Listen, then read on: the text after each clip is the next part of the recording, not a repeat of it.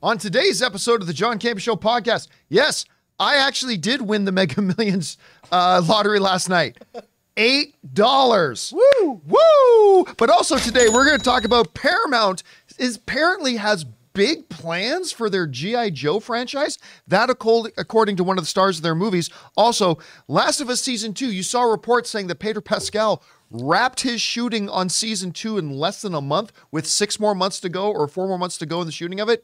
Yeah, apparently that report just isn't true. We're going to discuss that. Also, if you open up Disney Plus and you saw your new Hulu page in there, as of today, they're launching Hulu integrated with Disney Plus. We're going to talk about some of the ramifications.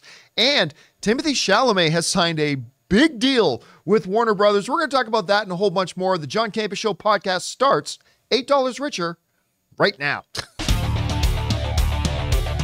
Did someone win that, by the way? Woo! That's a lot of cocaine. Hey, well, greetings and salutations, everybody.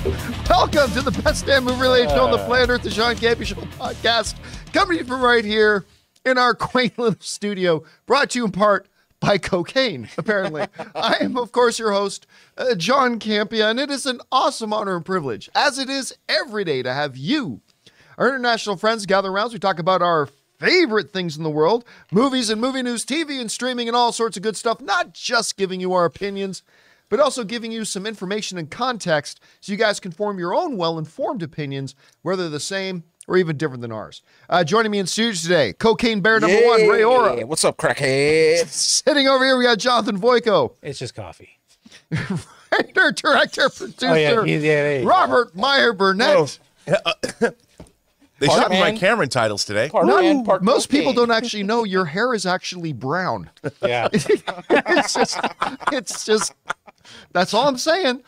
Most importantly, you guys are here. Thank you so much for being here and making today's show part of your day. And here's how today's show is going to go.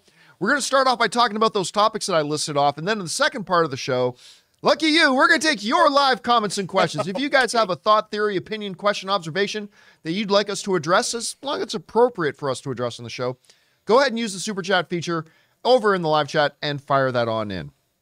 All right, guys. With that down, let's get things going with this. Under the category of movies that suck, G.I. Joe Snake Eyes. Woo, that movie was bad. All sorts of bad. Several levels deep of cocaine bad. It starred, though, I was really excited about it because, number one, it's a Snake Eyes movie. Number two, it has Henry Golding in it, who is fantastic. Number three, I'm a big fan of the show Warrior, and Andrew Koji was in it. And it's like, yes, so much yes. You don't have to do a lot in this Snake Eyes movie to make me happy. And somehow they found a way to make everybody unhappy. A truly terrible movie with just some of the strangest, oddest choices. Like, we're going to have all this ninja sword fighting action, but we're going to make sure you can't see a frame of it. It's like just one of the dumbest things ever. Well, then you guys remember they had Transformers Beast Wars come out. And at the end of it, for spoiler alert for those of you who haven't seen it yet, you know, at the end in the post-credit scene, they introduced G.I. Joe. Which got a lot of people wondering, oh, are they going to do a G.I. Joe Transformers crossover? Of course, the box office results of Transformers Beast War may hinder that. But Henry Golding is saying, wait a minute.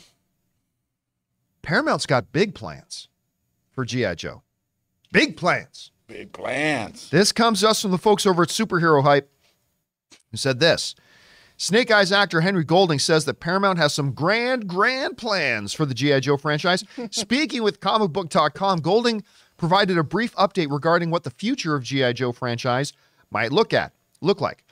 I mean, says Henry, Lorenzo de Bonaventura is a busy man and a phenomenal producer, and it's in safe hands, Golding said.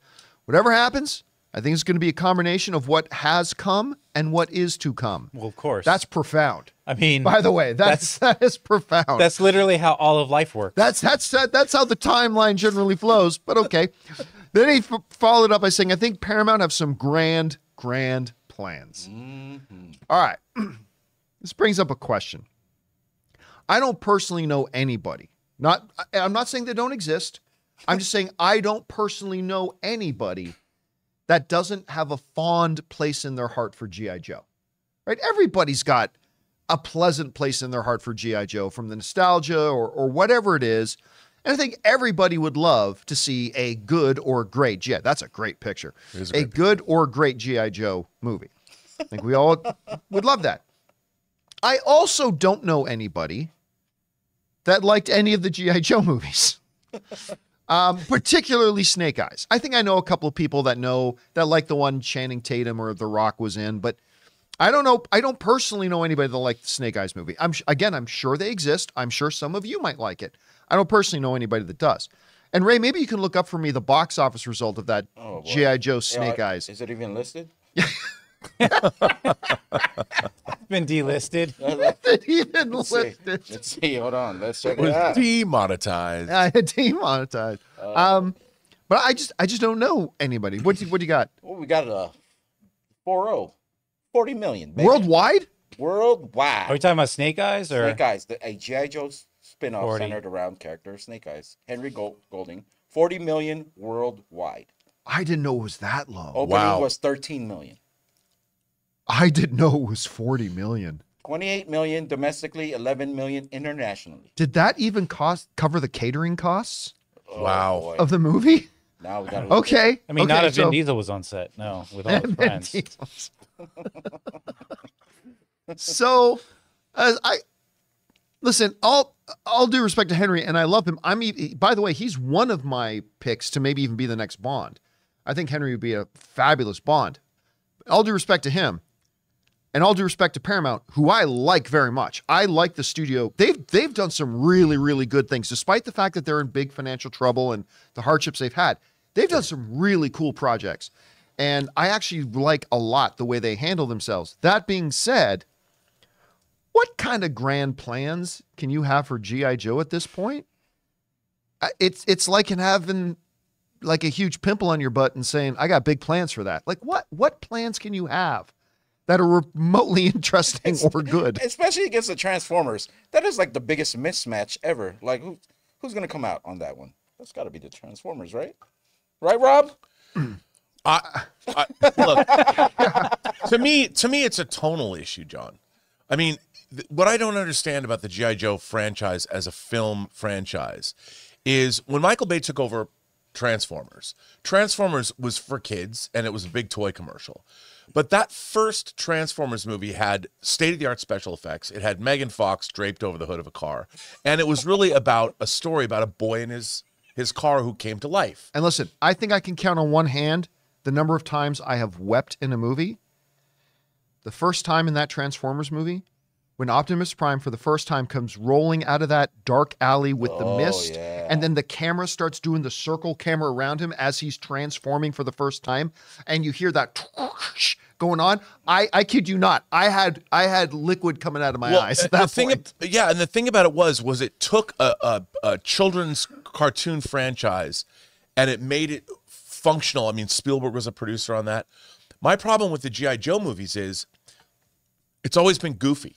They've never treated it like, if you look at something like the John Wick franchise, like, it has the Continental, and you have to have a coin to get in these doors, and it's got a lot of stuff that could be goofy, but the tone is deadly serious, and the stunts and the action is incredible. And when they go to these European locations, and it's a world that you want to be immersed in.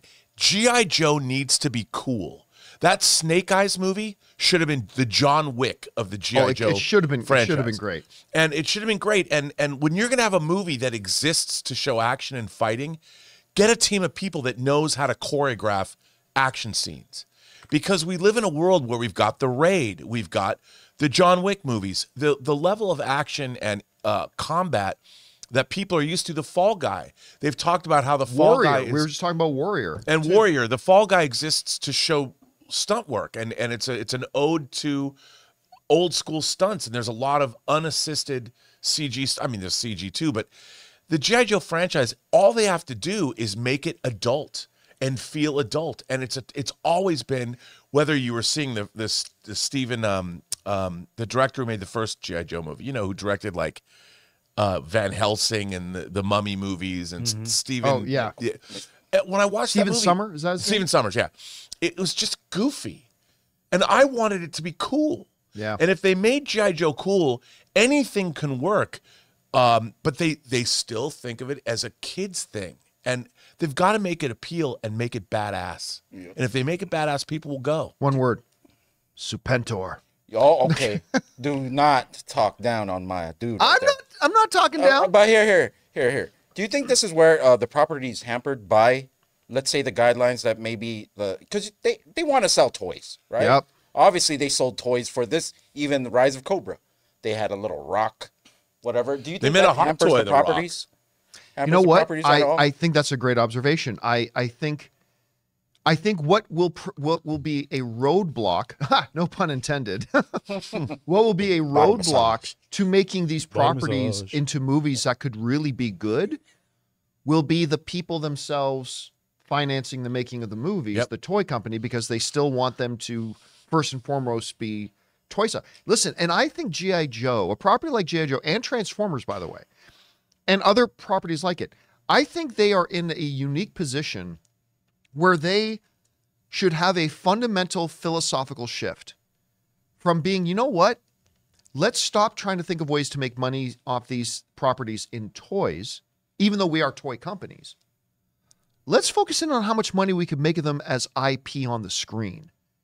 And let's make these $700 million films, because we could make more money that way than we could in the toys. Because let's face it, Transformers toys don't sell the way that they did when I was a kid. Nope. G.I. Joe toys do not sell the way when I was a kid. Kids don't play with toys like the way that we did when we were kids. No, they don't. They pick up their iPads now, right? And so maybe if they had, like to your point, Ray, if they had a philosophical, shift and said, maybe G.I. Joe now is primarily a movie and secondary a toy. Yeah. Maybe they could, because listen, it's still the old formula, right? The more popular the movie, the more toys you will sell. Yes. So maybe focus on making the movies as great as possible. Let them skew a little bit more adult, and maybe you'll sell a lot more toys. You'll buy them. I mean, they lost a lot of money.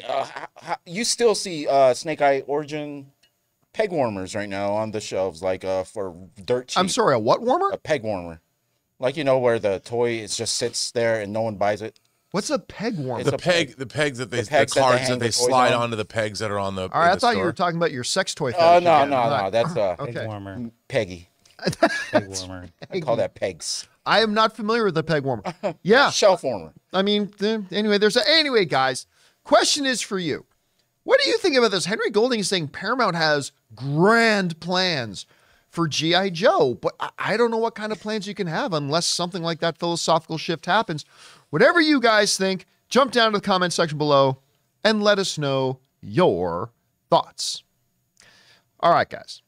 With that down, let's move on to this, shall we? I'm going to give a little bit of a spoiler warning here.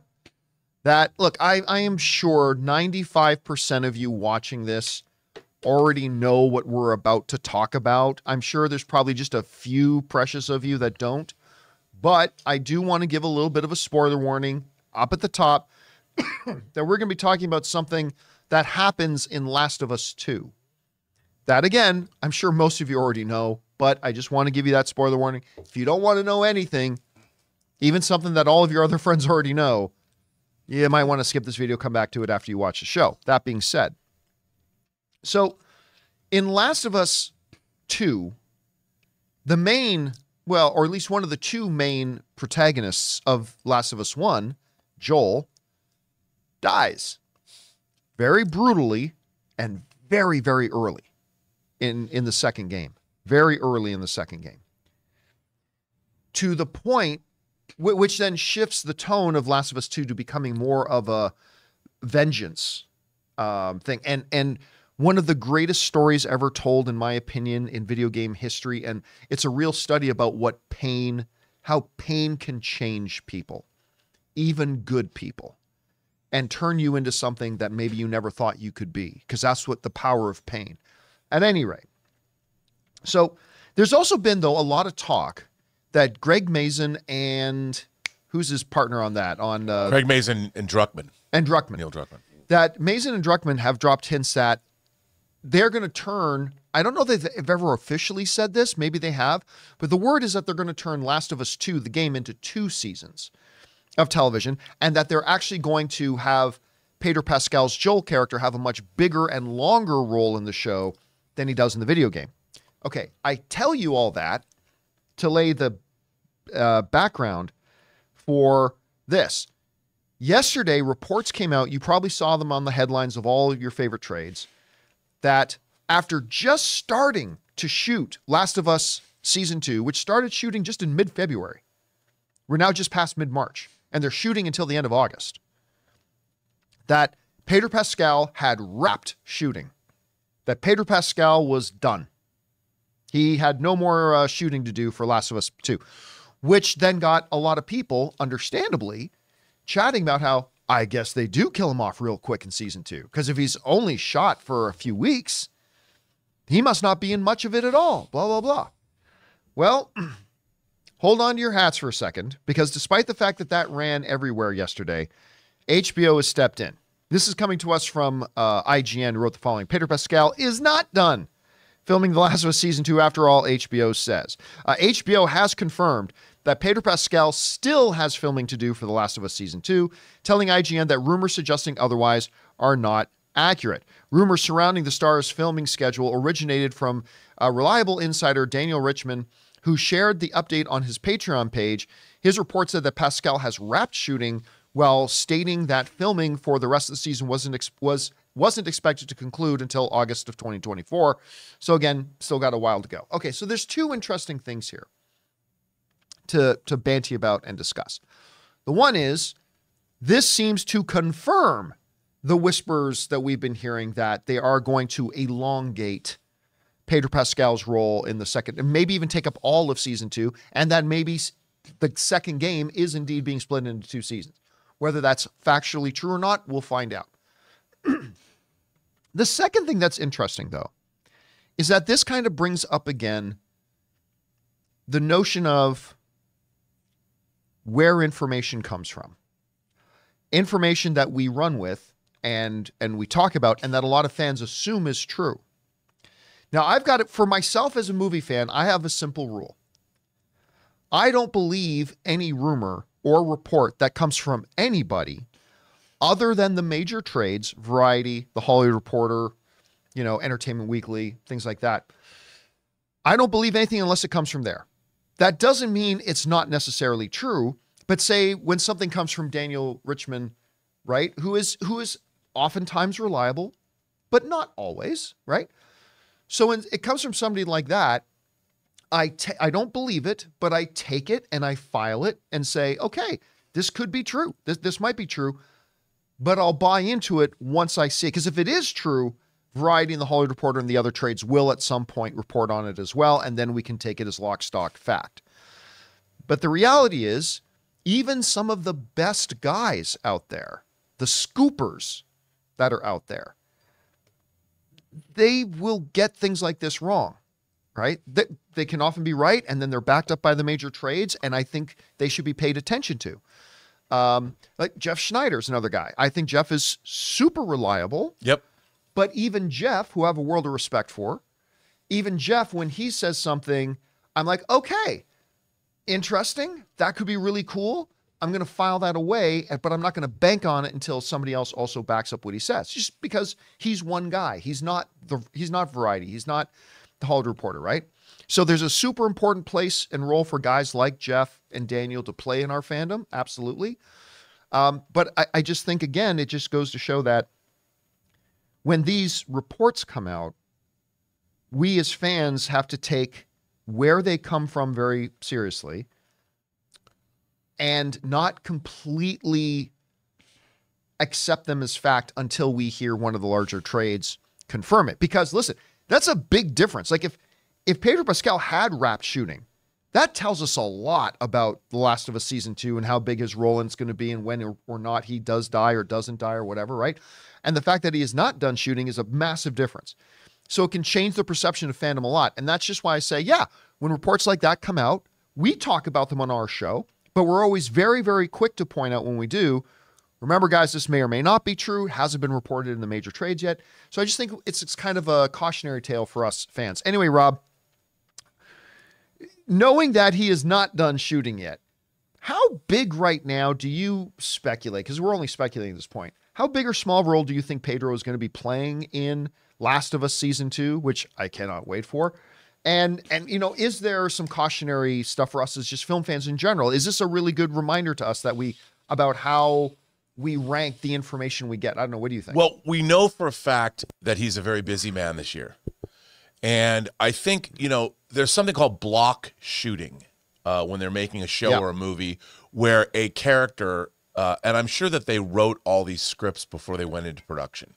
So they had all the scripts ready to go, and that allows them to what is called block shooting, which means they might shoot all of Pedro Pascal's scenes at one time and shoot him out.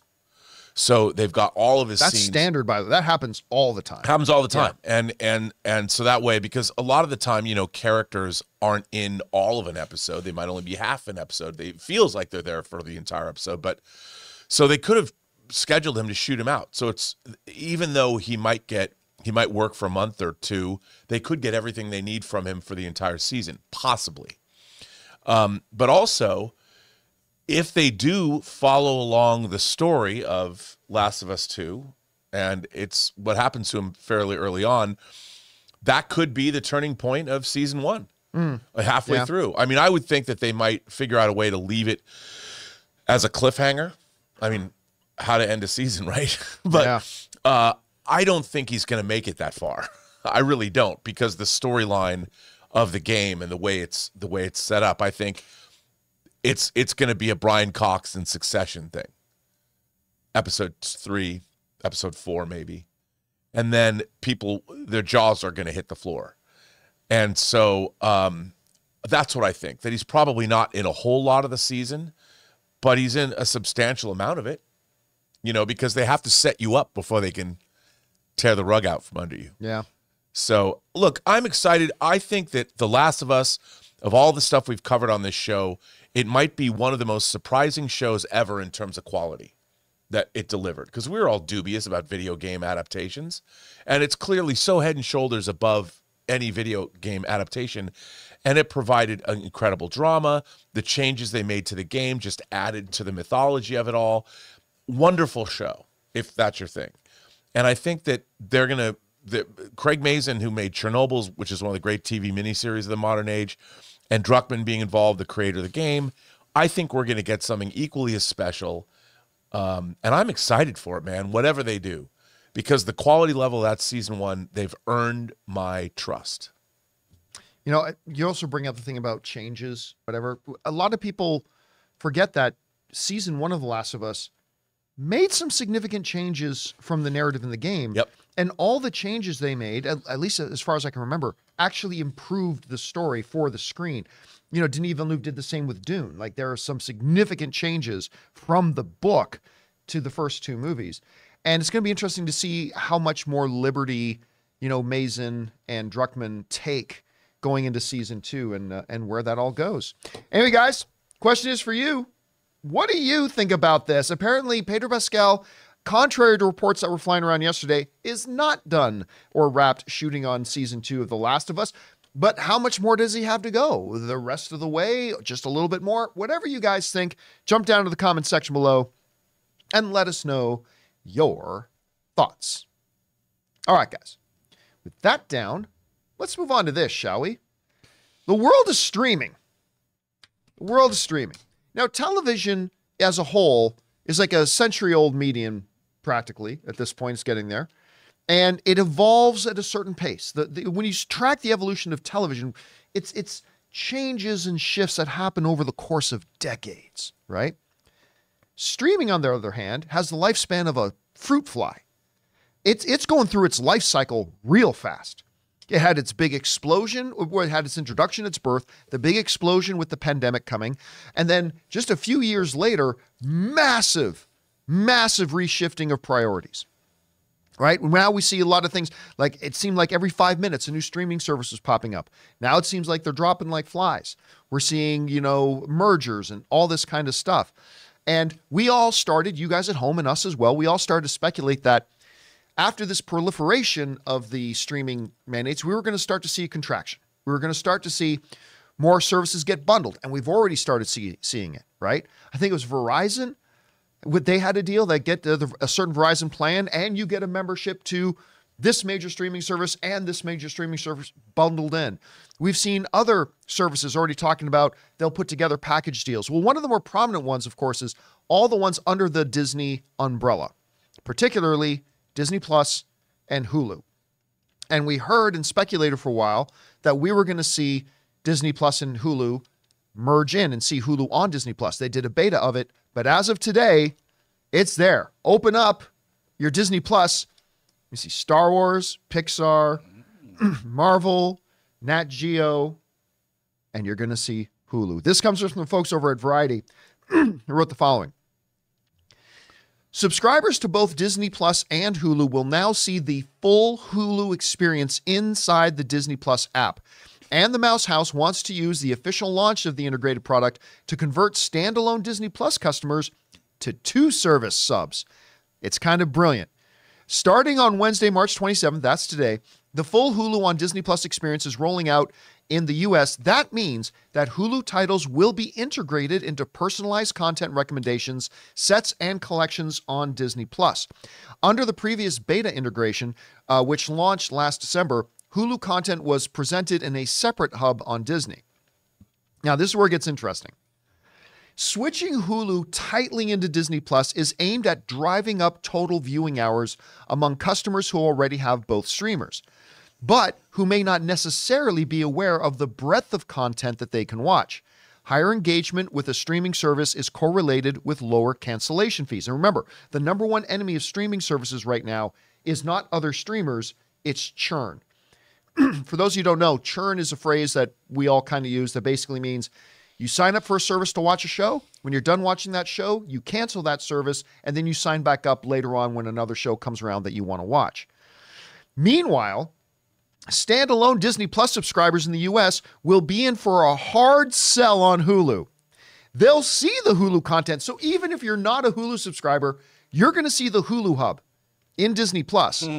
They'll see the Hulu content promoted in the app, accompanied by a new upgrade option in multiple places in Disney Plus and across additional devices, prompting them to get Hulu. Bundle plans, now this is interesting. They're going aggressive on their pricing. Bundle plans with both services cost $9.99 a month with ads. That's only $2 more than Disney Plus Basic with ads by itself, and $19.99 a month without ads versus the $14 a month for a standalone Disney Plus Premium. Disney Plus and Hulu each remained available as standalone offerings. All right, so basically, this is actually pretty smart on their part. Merge those things in together, show people what they're missing. If you're already a subscriber, great. You're going to see more content than you realized was there, and they're hoping to get more streaming hours out of you. So that's smart right there. But number two, this is smart, although a little sneaky. Even if you're not a Hulu subscriber, you're going to see popping up in your carousel all these great things you can watch on Hulu. And then you click on, yeah, I'm going to watch that. Click. Great. Just sign up. Just sign up. It's kind of devious, a little bit underhanded, but also kind of brilliant. I'll tell you what, $19.99, given the current pricing of each individual service, $20 a month to have Hulu and Disney and all the content on both ad-free. That's a good deal. That's a pretty good deal. Anyway, Rob, you see this. So a couple questions for you. All right. What do you think about this move isolated, right? Like that Disney's now bringing in all the Hulu stuff, something a lot of people always speculated they would do. The aggressive pricing, the underhanded kind of marketing. But do you think this is just the beginning? Do you think we're going to see more and more consolidation happening amongst the streaming sphere? I don't know. What do you see about this? No doubt. I mean, it is going to be consolidation because, John, you know, the only thing that gets people to watch anything is good programming. I mean, people tune in, and what does Hulu have on it currently right now? Our favorite show, Shogun. Shogun. You know, it comes over there. And what 20th Century Studios has been providing, Hellraiser, Prey, that movie, there was an alien invasion movie they did. No One Will Save Us. Or no One Will Save You? Yeah. Or No One Will Save You. Another, again, a 20th Century Studios movie.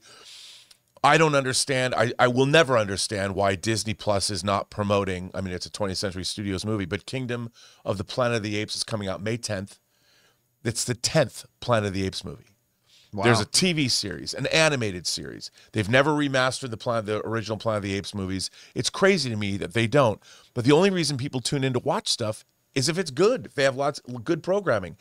And that's it. That's the only reason. Streamers thought, I think there was the overall thought was that you're just going to subscribe just because we're a great streaming service.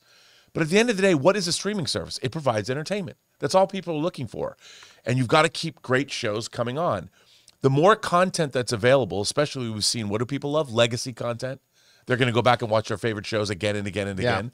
So Hulu, you bring in all the Fox shows. You've got them on Disney Plus too. Eventually, Hulu will go away entirely, and they'll just incorporate Hulu into Disney Plus, and all that programming will become under one roof. Because remember, Hulu's not international. It's only domestic. Right. Now, internationally, Disney Plus already does something like this. They have, but when you log into Disney Plus, you've got Marvel, Pixar, but then I think it's called Star. Yeah. Stars. Stars or Star, no, Yeah. Star Plus. Star Or, Plus. Yeah, it's Something like that. whatever it is, and eventually Hulu will go away. But it's genius that they're now being able to charge more for it, because like you said, click on I want to watch Shogun. Oh, I have to pay more, and you will pay more. You will pay more. Especially for that just a $2 increase for now. Yeah, that's People are like, playing $2. I get both for $2. Yeah. Hulu by itself ad free right now is $17.99. So again, for $2 more, you could get ad free for Hulu and Disney. Hulu Plus. and Disney Plus. Yeah. It's crazy. It's really And you know, the Disney app, for whatever, they do their presentation's great.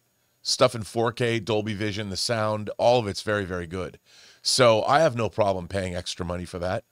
Fantastic. All right, guys. Question is for you. What do you think about this? I am probably now going to go change my plan. I am just a Disney Plus subscriber and a Hulu subscriber. I'm going to go cancel those and just sign up for the dual bundle, if for no other reason, just so I can watch Shogun, watch a courtesan try to talk Mariko into a threesome, watch that on repeat all day. Anyway, 69 dudes.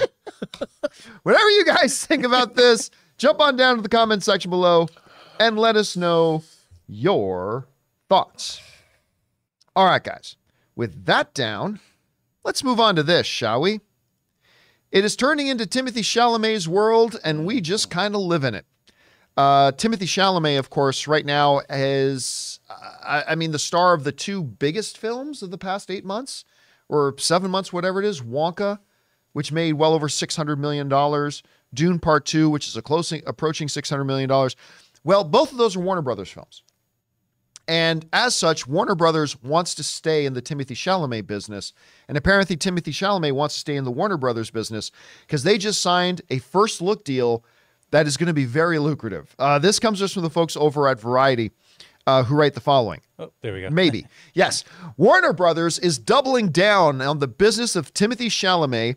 The studio signed a multi-year feature film deal with the actor to collaborate on future projects as a star and as a producer. Chalamet led back-to-back box office hits for Warner Brothers with last December's Wonka at $632 million globally, and this March's Dune Part 2 at $575 million globally and counting. According to the studio, he became the first actor in 4 decades to star in the top 2 domestic films that were released in an 8-month span. This is neat. Chalamet will enjoy a salary bump after those box office riches. The actor earned more than $8 million for Wonka, according to sources. Now, he's looking at paydays in the double digits for leading roles in the film studio. Now, this is where the new deal comes into play. Mike DeLuca and Pam Abdi, the co-chairs and CEOs of Warner Brothers Motion Picture Group, said that they are thrilled that Chalamet has chosen our studio to be his creative home. As a part of the first look agreement, Chalamet can make movies elsewhere, but Warner Brothers will get first dibs on backing his potential projects. Okay, so what this basically means, because the movie business is different than the sports business, right? When, you know, I'm trying to come up with a player. Shohei Ohtani. When Shohei Ohtani signs a $700 million deal with the Los Angeles, I almost said the Lakers, with the Los Angeles Dodgers, he cannot go play for other people. He has to play for the Dodgers and only for the Dodgers, period. That is not the way it works in Hollywood. When you're an actor, like if you're an executive, yes, you can only work for that company. But the way this deal is going to work is like, okay, So Chalamet is also becoming a producer. He's producing the upcoming Bob Dylan movie that he's going to be starring in. Mangold's directing. Yeah, that's right. James Mangold's directing that. And so the deal they've signed with him is, number one, we're going to keep coming to you with projects. But number two, any projects that you come up with, Timothée Chalamet, any projects that you want to be a producer of, that you want to spearhead, all that kind of stuff, you can do those with other studios, but we get first dibs. That's basically what a first look deal is. So, for example, let's say I signed a first look deal with Ray Ora for the John Campea YouTube channel. What a horror. Right? Now, what that means is... What are you going to look at? If Ray comes up with an idea for a show about Teenage Mutant Ninja Turtles toy collecting, all right? Let's say he comes up with a show idea for Teenage Mutant Ninja Turtle toy collecting. If I have a first look deal with Ray, what that means is I'm the first guy he has to come to with, and I'm the first guy who gets the option to finance it, make it a part of my network, all that kind of stuff. But if I say, you know what, I think Teenage Mutant Ninja Turtles are played out. I don't think I want to pick up this show, Ray. Then Ray can go, okay, no problem, and then he can go and talk to Harloff and say maybe bring his thing over to Harloff or talk to Alba and bring his Teenage Mutant Ninja Turtles. He's free to then shop it around and do the movie elsewhere. But even if I turn it down, his next idea, he still has to come to me first. And I get first option to go in. Now, that doesn't mean that other studios can't come to Timothée Chalamet and say, hey, we're doing, I don't know, Smokey and the Bandit Returns. And let's say... it's Universal. What's that? That's Universal. Oh, is that Universal? Okay, Universal comes to him and says, we want to do a resurgence. Smokey, you're going to play Burt Reynolds' great-grandson. Dude, I'd watch the hell out of that. I would watch the hell out of that, too. Only now they're driving eastbound and down, 18 vehicles. wheels are rolling. And then Timothée Chalamet is free to accept acting jobs in other studios as well. But again, when he comes up with projects, he's got to do it there. And listen, Rob, he's had tremendous success with Warner Brothers right now, and he's making a lot of money with them. So not kind of surprised to hear this. This is a big deal this is a win for Warner Brothers. This is a big deal for Chalamet. What do you take away from this? Well, I think it's great. You know, it's in a way, it's a move back to more of a classical Hollywood, even that was existing in the 90s. Warner Brothers, they called them shingles. You get to hang your shingle at the studio. I think this is a great idea because obviously when you get into, like Warner Brothers used to be, well, they're still in the Clint Eastwood business. Malpazzo, Clint Eastwood's company, has had its shingle on the Warner lot for half a century. Kubrick was at Warner Brothers for a long time. Joel Silver, Richard Donner, you know, they were producers, and actors have, if you're doing good business, you keep doing good business. And I think, you know, there was a contraction in the industry and they don't want to pay what's called an overhead deal. You know, first look deal or an overhead deal, same kind of thing. You explained it really well. You get to develop projects. And I'll say what can come out of it is look at what Jordan Peele did. Jordan Peele has a deal. Yeah, that's a great example. At Universal. You know, and what does he do? He's like, I want to release this movie we've got it coming out next week? Monkey Man. Yeah, Monkey Man. Monkey Man is something that Jordan Peele and his association with Universal, it's not a Jordan Peele joint, but he now picked it up for distribution, got Universal to release it. So these kinds of things allow, like Eddie Murphy had a deal like this at Paramount in the 80s. I mean, then you wind up getting stuff like Harlem Nights, which maybe wasn't the best idea, but still, you know, Timothée Chalamet, his taste is great. He's worked with some world-class filmmakers, and I would imagine Warner Brothers sees a terrific future in this. And Timothée Chalamet is, like you always point out, he's a great actor. I can't wait to see him as Bob Dylan. He's obviously already got a very diverse background, and he's been in Warner Brothers movies before. Christopher Nolan's Interstellar. I keep forgetting that he was in Interstellar. Yeah, you know, forgetting that he's this kid's going places, dude. Not just to Arrakis either. Not just to Arrakis or to the Chocolate Factory. Guys, question is for you. What do you think about this? Whatever your thoughts are, jump down to the comment section below. My voice is going for some reason, and leave your thoughts there. All right, guys. With that all down, we're going to take just a quick second here and thank a sponsor of our show before we get on to take your live questions.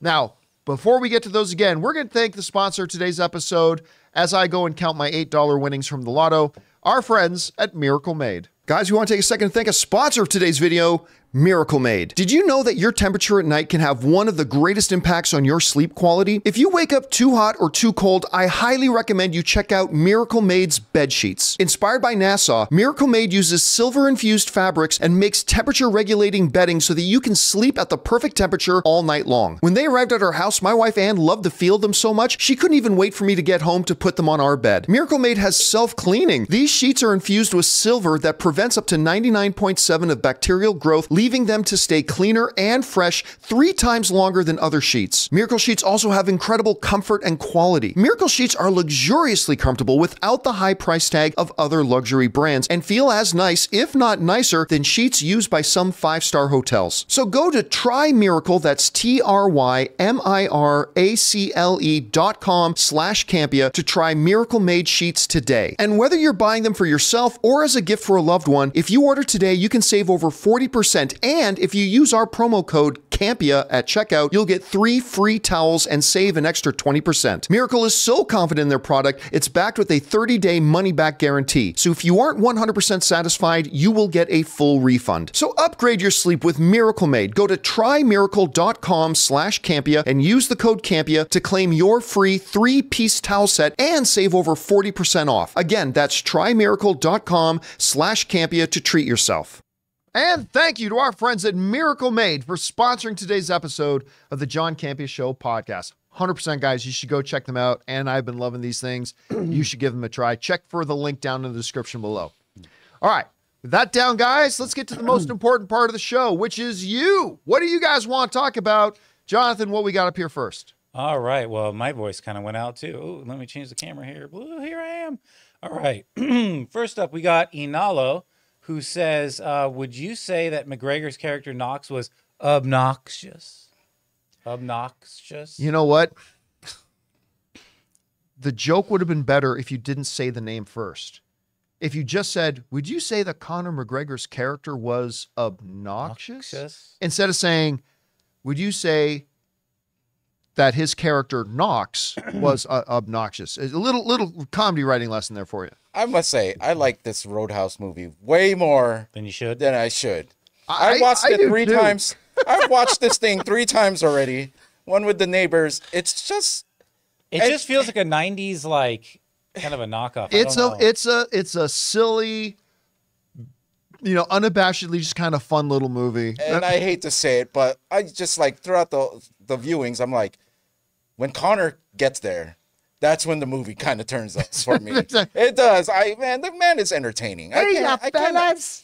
I hope you're having a smashing good time. Your father hired me, and I always get a job done. When Knox is on the job, it's over, baby. I walk like this, baby. I've watched 3 Body Problem twice now. Come on, the whole guys. series? Yeah. You did a complete watch through twice? In like 3 days. I got to get on that. Like you're talking, I've been hearing a number of people talking really highly about it. I got to get on, start watching. You started watching it too, right? Yeah. I finished episode 1. How have you started watching it and I haven't yet? I got to get on that. All right. What's next? I have no life. Chris Miner says, saw the Menu since the first time in theaters. It still holds up incredibly well. Great message about people taking the food service industry for granted. And I forgot how hilarious it is. Tyler's BS. That movie's fantastic. It really is. And I thought it was supposed to be more of a thriller, but apparently not. No, I mean, and I don't know that the message of the movie is about how we treat the service industry people. I think the message of the movie is a lot deeper than that. Burgers, baby. But it's about burgers. The goodness of burgers. I'll tell you what, man. I love that movie. Anya Taylor-Joy, the dude who plays Beast and is the new Lex Luthor. Who's about a boy. Nicholas Hoult. Nicholas Hoult and About a Boy. He's the boy. And of course, the greatest actor in the world who doesn't have an Academy Award, Ralph Fiennes, who kills it in this movie. I still can't believe Ralph Fiennes doesn't have an Academy Award. Well, he does boring movies. He's so boring. There's no fighting. But I mean, what really, first of all, I was loving the movie already, right? And then it gets to the end. And there's something so brilliant about the simplicity. It's so simple, it goes over a lot of people's heads. Like, is what? Because he ate a burger, he just lets her go? No. When she was sneaking around in his residence she realized all these pictures of all the accolades and all the honors that he has won, he always looked miserable in all the pictures. And the only picture she found of him where he looked happy was a picture when he was much younger, working in a burger place, making burgers. And that stuck with her, that's the only time this miserable guy ever looked happy. And so when he's about to kill her and you know, gives the ultimatum, like, you get one last meal, she goes, I'll take a cheeseburger. And then as he's making the burger and you see this joy coming over him again as doing, and anyway, I just thought it was like so great, so wonderful. It's just a great movie. 100%. All right. I'm glad you watched it again. What's next? Tim says, sorry, let me scroll this down. In my town in New Jersey was the winner of the Mega Millions. Damn it. Should have been me with that 1.13 billion. Well, I was also one of the winners. He took $8 off of that. Just to be clear, I have to knock a few dollars off. You know, here's the funny thing too, is that nobody's going to win the 1.13 billion because no one's going to take the 1.13 billion. Because what they do is they have this offer. You can take X number of dollars per year over the course of however many years. It's a lot of years. Or you can take $515 million straight check right away. Is that what it was, 515? I think it was 515. And then that's taxed. Oh, yeah. Well, it's all going to be taxed. But the 515's taxed. Yeah. All at once. So, but still, you can take X amount of money for the next 50 years or however many years they break it up over. Right. Or you can take one big check right now. Yeah. I would easily take the one big check. Well, you know what? I used to, from a tax perspective, I used to say, oh, you take it over time because you're charged less tax-wise. But when you take into consideration inflation, you actually are losing money if you take it over the 20 years. Yeah. Even despite tax against the lump sum. So here's an interesting thing. Even if you took, I did a little bit of math when I was figuring this out. Let's say you get the 500 million. Say take off half for taxes, 250 million. Ann and I talked about this. We made all the plans for winning. We sat down, we planned out what we were going to do with this money, right? You're planners. So yeah, we're planners. So what we're going to do is, okay, we're just instantly just 250 million off for taxes. We're going to give each one of our siblings $1 million. Just $1 million? Each one. Yeah, fuck them. They didn't win it. We would give each one of our siblings $1 million. Each one of our siblings and parents $1 million each. Then we would that would leave about 30 million, like 230 million, I mean. And so then we would just do whatever we wanted to do with the 30 million. And then we were going to take 200 million and put it in a 5% yield savings account. Do you know how much money you would make per month? Just putting 200 million in a 5%. Well, you'd have to 5%. That's 10. That'd be what, 10 million a year? It's more than that because you're compounding. Yeah. So you're getting interest on top of the interest you just got. But just on a flat monthly. Yeah. Right. $833,000 a month. You would be making. That's a lot of hot toys. That's a lot of hot toys. And Maji cases. So that's getting an $833,000 check every month and never touching that 200 million. But you're right, Jonathan, it would then start to compound because after 2 months, you'd have $201.6 million. And then you'd have all the plans I made, Rob. And then I took my phone. I took my phone and scanned the ticket, ready for it to tell me I was a winner. And it told me I was a winner of $8. Had to change my plans a little bit. Now, let me ask you this, John. If you knew that they were going to announce your name publicly, because some states allow you to not reveal your name. Yeah, I think California, you don't have to have your name revealed. Yeah, because I wouldn't do that. I wouldn't either. And I wouldn't move right away either. No, but there would be signs. There would be signs that I won. For example. Yeah. You'd say it on this show. No. But I start showing up to work a lot less frequently. Yeah, but I mean, number one. You gotta look, everything, all the lessons you need to know. Look what happened in Goodfellas when the Lufthansa heist. They pull it off. Someone goes and buys a pink Cadillac and then mink coats. You don't do that. Yep. You lay low. You don't change anything until people forgot about that, and wait till the next big winner comes. But you know what the biggest sign would be that I won? Because I told you I'd be given $1 million to each of my siblings. Ray would have like 2 full-time masseuses behind him Oh, yeah. all show, just wearing trench coats. rubbing Ray's shoulders. Hurry up and win already. Jeez. He'd be pulling Fredos in Vegas. Wearing trench coats. Cocktail wearing 2 at a time. trench coats. 2 masseuses in trench coats, rubbing Ray's shoulders all day. And underneath, more clothes. more trench coats. And the whole tenor of the show would just change. It would in a day. completely change. It would totally Yeah, I would change. own Burn that up fella. the YouTube charts, man. Mr. Beast would have Who nothing on was it? us. King Daddy Goat in the live chat says Ray would have 2 big hats. That would be the big. That'd be the big giveaway. Ray with his second big hat. All right, what's Yeah, next? that's pretty good, man. All right. I'll give you that. Matt Boyle says Feige and Iger, the new empire. Oh, Feige X Iger. Yeah. I'm telling you what, I have, now that Chapek's gone, Iger has his power back, or Feige has his power back, and all this kind of stuff. I fully expect, might not, possible that it won't, but I fully expect to see Marvel get back to their winning ways. Let's say that.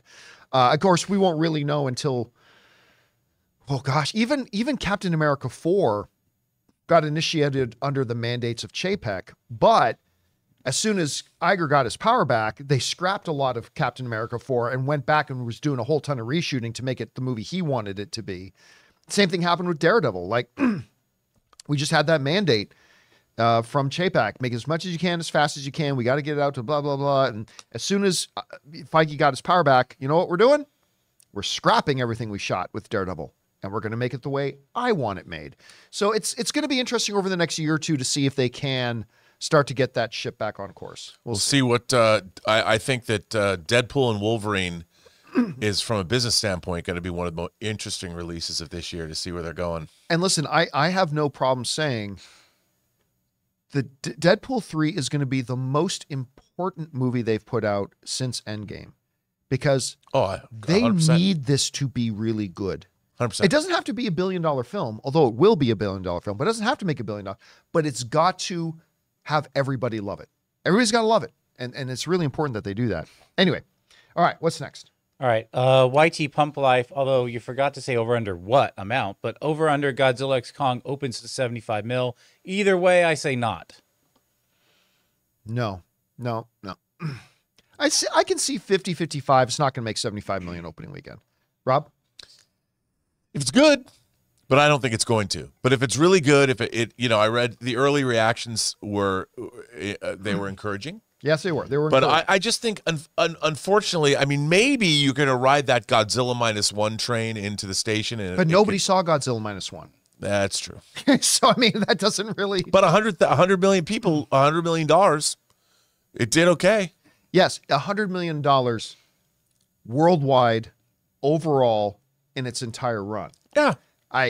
They're not all going to rush out opening weekend to see. I don't know, man. We'll see. I don't think 75 million. I'm thinking 50. I just want it to be good. If it's 50, that makes it bigger than the last one's launch. Yeah. And I think like they got to 40s. take. I think that's a big win for them if they can make this movie. And if it does open to 50, I mentioned this the other day, that'll make 4 movies in March that all open to $45 million or more. I know. Which would be huge. If they can do that. Big. All right, what's next? Yeah. All right. Arun says, how... Oh, by the way, go ahead. So what was... What am I looking at? Oh, $50. Yeah, by the Kevin. way. Yeah, let's not go over the guy who super chatted in $50. Yeah, well, Thank you, Kevin, so much, man, when for you got supporting that 200 level. million earning 5%, you know. Very pumped for Timothy, phenomenal actor. Could we see him in the DCU? Also, thank you guys for always being awesome. Bring on the filthy. Thank you. Yes. Yeah, we could totally see him in the DCU. What do you think he's going to play? Oh, I mean that. There's very little he couldn't play. I mean, it's easy. It's the Mad Hatter. That's it's already not bad. kind of done it. Yeah. I mean, I could see Timothy Chalamet as a Riddler. I could see him as an older Tim Drake. Oh. Yeah. So what are you what saying did Tim Drake go on to be? He could also be a great Terry McGinnis. Yes, he can. Yeah, you know what? That's true. Yeah, No, Timmy 'cause McGinnis. He won't sign up for doomed, never going to happen projects. I could see it was, who does Tim Drake be? He becomes Red Robin. That's Right, right. yeah. He becomes Red Robin. Yeah. Red Which, Robin. by the way, is one of Red the Robin. dumbest names ever in DC Comics. No, I'm not Robin anymore. I'm Red Robin. No, it's Red Hood. No, it's not Red Hood. Oh, it's not. That was Jason Todd. Oh, yeah, sorry. Jason Todd. That was Jason Todd who was Red Hood. But I mean, yeah, I could see him as a lot of different guys. I mean, look, obviously, I don't see Timothy Chalamet as Batman. Batman's right arm. Yeah, maybe Batman's arm. That's about it. All right, what's next? And by the way, thank you again, Kevin, for supporting us on that level, man. That's incredibly generous of you. Thanks, dude. Now we have Arun who says, how does tickets you win in a promotion help box office? Will the agencies purchase the tickets at rate as usual or actual tickets prices, or are they high? Or wait, I don't think it does. Look, tickets won in promotions will make up 0.0001% of the amount of seats taken up in a place. So it'll either be, number one, they're just written off as a marketing expense. Yeah. Number two, maybe a radio station buys out a theater and that will go. But we're talking about such a minuscule amount of the thing that it's actually irrelevant how they count it. So I wouldn't worry about it. All right, what's next? All right, we got Dino Vader who says, the latest episode of Shogun was great, especially the scene in the brothel. Yep. Just listening to the conversation, Gabe got excited. I haven't heard that word in a long time. Stiffy, haven't heard that one in a long time. Listen, but one of the great things about Shogun is it's not just these badass dudes and like just with their swords and one, but you can have these scenes. Like the last episode was one of my favorite scenes of television I've seen in a while, where it was just the four people kneeling at a dinner table, drinking sake and talking. And it was some of the most intense, awesome, dramatic stuff. Like and then they got onto this episode. First of all, there's a ton of stuff. What is it? The Crimson Flood, the Crimson Tide. No, that's Alabama. But the Crimson Flood or something like that. They're talking about all that kind of stuff. And, you got Toranaga-sama's like, I never wanted to be Shogun, but now the air must be protected and I will do, yeah. But they got this scene where Cosmo, John Blackthorne, he's given a gift by the Lord Regent Toranaga, the gift of the finest courtesan in the land. I mean, I've never got that gift, but so he gets given this gift. And he says to Mariko, the girl, he says, take him to basically the best little whorehouse in Osaka. Take him to the best, courtesan we have in the land, and you go with them. He says to her, you go with them. Translate, so that was a strange thing. Left a little. When they're pillowing, translate for him because he doesn't speak Japanese, right? And then the courtesan, first of all, that's Shakespearean. The dialogue of the courtesan was amazing. But also, like I said, she's basically trying to talk Mariko into having a threesome, and we're like, yeah, do it. But no. Anyway, fabulous show. Best thing on television right now. Best thing on television right now. Yes. All right. What's next? TJ Perry says Sydney Sweeney's Immaculate was actually great. Yeah, I never did see it. Oh, it just opened last week. Yeah, I did not. I haven't even seen a promotion or a trailer for it or anything. I've read reports, but I'm not really seeing anything from it at all. Nuns in Trouble, always a good genre. Nunsploitation. Nuns in Trouble, always a good thing. Nunsploitation. All right, what's next? Matan says the Disney Plus color changes sucks. Huh. It became more sterile and identity-less. The Mando season 3 and some of Marvel's shows. Heyo, guess he doesn't like the color scheme. Yeah, so why is this even remotely important? A lot of people hate changes. Yeah, okay, look, that is 100% true. So for those who don't know, the Disney Plus logo had some very slight changes of the color scheme, and in the swooshing thing that goes over the top of Disney Plus, they used to have a color gradient in it. Now it's a solid color. It's extremely minor. See if you can find a picture of that. Jonathan, about the Disney Plus logo change. Okay, I like that little piece of music though. Oh yeah, click. But here's the thing: I remember I saw the logo and I didn't even know it was a change. Okay, so here until the article pointed out, oh, they've changed it from this to this. I kind of like the green. I don't know. Yeah, so the one on the left, the blue one, is what Disney Plus's logo has been. The new logo has more of a Hulu color to it. It has that Hulu gradient added to it. Yeah. Yeah. I think that'll be temporary. Think so? Yeah, because it looks like somebody in France color timed it wrong. Well, Studio Canal looks like that when they were color timing Basic Instinct that they went to orange and teal. Yeah, but ultimately, there's not really any change. I like the gradient though. The background color is different, and the swoosh to the plus doesn't have a gradient in it. I honestly, like I said, when I first looked at it, I didn't even know it was different. I was like, oh yeah, I guess it's like Google changing their logo for Thanksgiving. Yeah, they'll, you know. I don't think it's you remember there were times like on AMC Movie Talk, we'd make some kind of like visual change, dude, and people would be like, I don't even know if I can watch anymore. Like seriously, I kid you not. I kid you. Dennis and I used to talk about this all the time. We do AMC Movie Talk, and it's like one of the we changed like a color on one of the back screens. Yeah, and Jonathan's not exaggerating, guys. We literally would get messages from people. I'm not going to watch anymore. I don't know if you could just, what? You didn't even ask us, the audience? Do you disrespect us so much you didn't consult us first about changes you're making to the show? It's literally a different color on the screen behind us. It had but I've learned this all the way back from my movie blog days. I'd make a slight different, like a change on the movie blog to the header graphic, and like people saying, I don't know if I can come to the site anymore. Like, it's like online. I mean, it's true in life. It's true in life, but online especially, people do not like change. No, they don't like change. And then here's the funny thing. I already know where it's going. When you do make the change, right, that everybody says will ruin you if you make this change, you do make the change. Then a year later, if you change away from that, they'll complain that you can't change away from this. This thing that they said a year earlier was going to ruin you. Now they absolutely don't want you. But that's us. Listen, I'm guilty of it too. Everybody's guilty of it. It's a part of our human nature. Yeah. We do not like change, no matter how micro the change is. It just rubs us the wrong way sometimes. But then we adapt to it and we fall in love with it. And then we never want to change from that. It's just different. Yeah. All right, what's next? All right, we got Johnny Got Lost. A hilarious moment online hate. Oh, okay. A hilarious moment in online hate was when people shit on the CGI giraffe in Last of Us, only for it to turn out to be the real giraffe. I remember that so. First of all, remember watching that episode of Last of Us with the giraffe, which is a beautiful moment. It's kind of breathtaking, almost Jurassic Park-ish, right? It's a beautiful moment. And then I remember the first time I heard somebody say, well, it was CGI. Oh, really? That was CGI? Holy crap. I thought that looked great. But a lot of people online, oh, that looked like bullshit. That was terrible. Why did they use that? You could just tell it was so badly done, blah, blah. And then like show people like, here's photos from the set. It was a real giraffe. It was not CGI.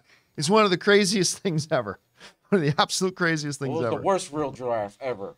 Yeah, we're a stupid giraffe. Yeah. That giraffe is woke. Should have been more realer. All right, what's next? Manuel says, critics aside, movies that actually OMG'd the world. The Arrival of a Train, Ben-Hur, Episode 4, Tron.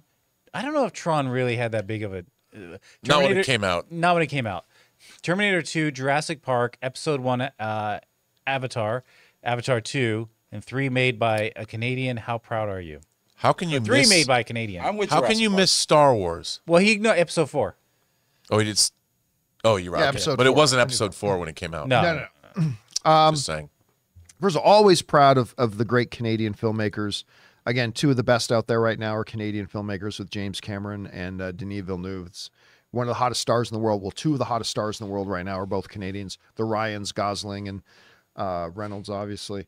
Yeah, I remember once, a bunch of years ago, the CBC, that's the main network in Canada, the Canadian Broadcasting Corporation is called, the CBC. They did this mockumentary before mockumentaries were cool. They did a mockumentary when I was a kid about the secret, they've uncovered, that the CBC News team has uncovered the secret plot by Canada to take over America through the entertainment industry. Wow.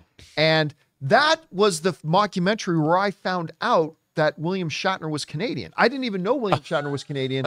I didn't know Lauren Green was Canadian. I liked a lot of and they did all these things and then they had an Anne Murray. I mean, Anne Murray's almost before my time, so she's before a lot of yours' time. But we took Anne Murray's record, one of her big hits, and we played it backwards. American surrender, you will fall before us, and all this kind of stuff. It was great. But yes, always really, really proud of whenever I get to see fellow Canadians doing great stuff in the business. All right, what's next? We got Raymond Verada, who says Timothy as Bob Dylan, and now Jeremy Allen White and talks to play the boss. That would be Bruce Springsteen in the biopic Deliver Me From Nowhere. Could they play twins or face off? That, first of all, how good is Jeremy Allen White? He's great. Like every time you see like a new face, because I was not familiar with Jeremy Allen White at all prior. You know, to he's The Bear. Gene Wilder's grandson. No, that's a myth. That was It debunked. is? Yeah, it was debunked. Was it it was debunked? debunked. Yeah. Because as soon as you said it, I'm it's like, sad. oh my God, how did I not notice that before? But I Looks didn't notice exactly him. like him. I didn't I know. know him from anything before The Bear, right? And you never know if somebody is just a one-hit wonder. Like, remember John Heater in Napoleon Dynamite, and everybody thought he was the next big thing. Turns out he was not. But I mean, then he comes out and he does the wrestling one with Zac Efron. What's Yeah. the name of that one again? Right? Iron Claw. Iron Claw. The Iron Claw, and you realize, oh my God, this guy's good. Well, Shameless. Oh, I forgot that He's was him in incredible. Shameless. He was in I Shameless for like forgot a that was million in that. seasons. I didn't watch that until recently, and Elizabeth was watching. I got sucked right William in. H. Macy. Yeah, I started that show is first season. great. Yeah, that show was really good. Until the last I season. totally forgot about that. But yeah, he's going to be big. He's great. Yeah, he's so good. All right, what's next? We got Gopala says the future of the the future of the MCU, X-Men, F4, Spider-Man. Well, the near future. X-Men will be a part of the future. Fantastic Four will be part of the future. But listen, there's something I think that we all need to kind of calibrate with and keep in mind. Nobody seems to care about Fantastic Four. Yeah. Sorry. They're gonna have to make us care. Yeah, the MCU is in a position where they need. That's the perfect way to put it, Rob. The MCU has to make people care about them because they've made a lot of Fantastic Four movies, and nobody went to go see them. And the ones that did hated them, and it kind of hurt it more. Nobody bought the comic books anymore. Like, I still remember us doing the big story about it when they canceled the final thing of, and they've done revivals and everything. But I remember when they canceled the Fantastic Four comic, like they put out the numbers, like of how many issues they were selling. And we realized, holy shit, more people, this is back in the AMC days, more people are watching Mailbag than buying Fantastic Four comics. That's not good. The Fantastic Four are not cool. They're a throwback to an earlier era, and the idea of a family, even though Ben Grimm, a family is not necessarily what they're going to do. Is I think by setting them in the '60s and bringing them forward to today, I think that's going to make them cool. I think we're going to see a cool factor that they haven't had because the Tim Story Fantastic Four movies at Fox were so, they play them like so straight and earnest, and they were kind of milk toast. This is it. This is it, though. I mean, yeah, you're right. This is it. I mean, if they can't make Fantastic Four work now, no one's going to try another iteration for a very, very long time. And then as far as the X-Men go, well, I mean, listen, other than Wolverine and like maybe Professor X, talk to 100 people coming in out of an average movie theater sometime and say, name 3 X-Men. What percentage of those random 100 people do you think will actually be able to name 3 X-Men that aren't Wolverine or maybe Professor X? I don't know. So I definitely, the mutants are definitely going to be a part of that MCU future. Fantastic Four will be a part of that future. But I hear a lot of my fellow fans going, no, they are the future. We're the future, Charles, not them. But I don't know that I buy it. I mean, we'll see. I'm with you because, again, the X-Men, 20 years of X-Men movies, 24 years now. And I don't necessarily think that the X-Men have been hit and miss the same way that Fantastic Four were hit and miss. By the way, I see a bunch of our viewers writing a bunch of names of X-Men. you're not the average person coming out of a Right. movie theater. Like those of us who make and watch this show, of course, you guys at home and us, we can name them. We're the choir. But that's a perfect way of putting it, Jonathan. We're the choir. We ain't the congregation. I'm just telling you, ask random average people out there, name 3 X-Men that's not Wolverine or Professor X. I don't think you're going to get, obviously some of them will. I don't think you're going to get a huge percentage that are able to do it. No one wants to get beat up. Nobody wants to get beat up. Name 3 X-Men. Oh, we got him. We got him. We need to know if we need to beat you up It's a or trick not. question. Well, Don't fall for buddy. it. Just name 2. Nerd. Name 2 and drive away. That's it. There's guys out there walking, Drive away. bullying people in cars. Name 3 X-Men, bro. All right. What's next? All right. We got Raymond who says, "You're still here, John." Another guy won the lotto. But not all of it. I am that's right. Yeah. I got 8 of those dollars, my friend. The 8 best of- $8. The best $8. Yep, the straightest, most crispy.